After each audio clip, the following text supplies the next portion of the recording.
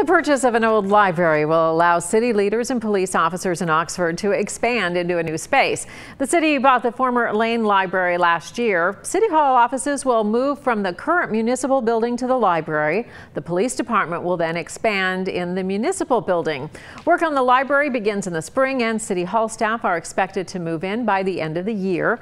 Then work will start to convert the municipal building into a police department, and that should be completed in 2018. The city expects to make all the moves without adding any debts.